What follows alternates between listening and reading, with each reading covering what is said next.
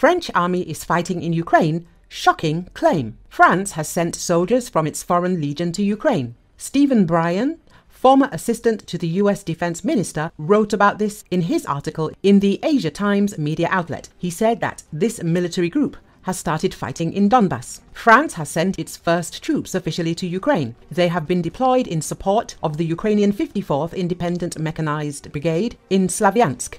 The French soldiers are drawn from France's 3rd Infantry Regiment, which is one of the main elements of France's Foreign Legion, the Asia Times says. The initial group of French troops numbers around 100. This is just the first tranche of around 1,500 French Foreign Legion soldiers scheduled to arrive in Ukraine. These troops are being posted directly in a hot combat area and are intended to help the Ukrainians resist Russian advances in Donbas. The first 100 are artillery and surveillance specialists. Bryan emphasized that Moscow will not accept the increase in the number of foreign soldiers in Ukraine and will deal a heavy blow. For months, French President Emmanuel Macron has been threatening to send French troops to Ukraine. He has found little or no support from NATO countries outside of support from Poland and the Baltic states. The decision to send foreign legionnaires is itself a peculiar French compromise. France is not deploying its home army, and besides the small number of officers, the men sent are not French citizens.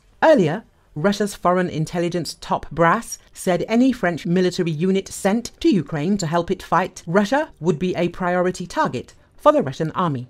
Sergei Naryshkin warned France after the Kremlin received information that Paris is preparing to dispatch a contingent of 2,000 troops to Ukraine to fight against Russia. The French contingent will become a priority and legitimate target for attacks by the Russian armed forces. This means that the fate of all Frenchmen who have ever come to the territory of the Russian world with a sword would await it, Naryshkin said. The current leadership of France does not care about the deaths of ordinary French people or about the concerns of the generals, he added.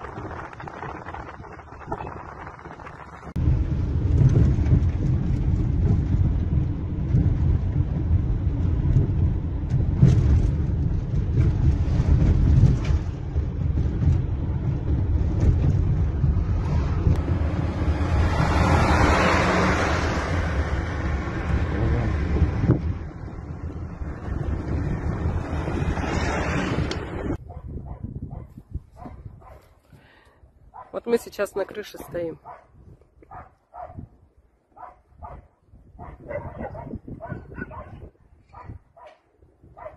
Собаки лают, нервничают.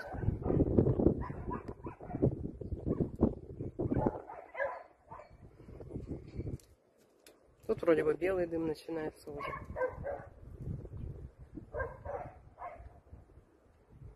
Но он был чуть-чуть вот здесь левее. Сейчас уходит, как все всегда. Но здесь тоже не дотушили, он опять черное разгорается. Горит страшно.